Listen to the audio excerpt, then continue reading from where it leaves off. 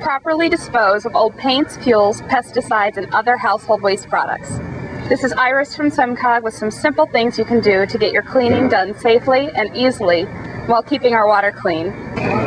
Most of the time, spring cleaning isn't dangerous unless I'm tackling my closets, but that's a different household hazard.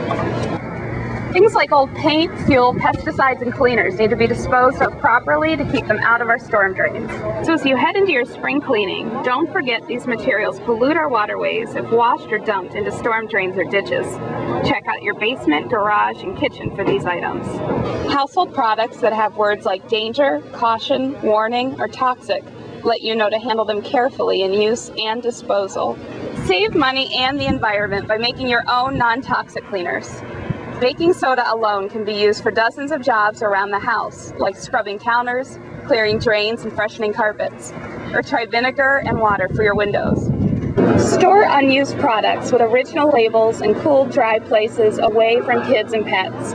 If you're unable to use existing household materials, contact your local community for disposal locations, guidelines, and dates. Most importantly, don't dump motor oil, fertilizer, or other toxic materials down storm drains, into sinks, or out onto the ground. These simple tips will help us enjoy our lakes and streams all summer long.